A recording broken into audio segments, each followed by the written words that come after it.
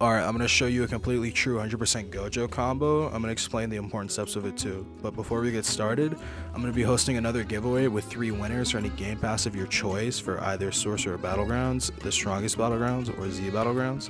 All you gotta do is be subscribed, comment your username and what game pass you want for what game, or you can join my Discord description for the link. If you don't join the Discord, you're gonna have a better chance. Good luck, and I'm gonna start the video now.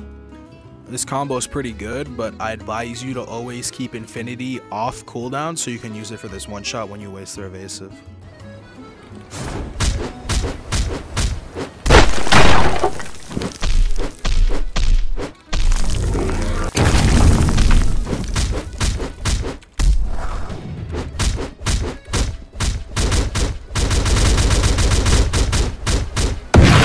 Alright, so the reason I pop Infinity immediately is so I can actually make red combo extend because it doesn't actually combo extend. The reason I forward dash, even though it's not true, is to get immediately close to them so I prevent them from walking away.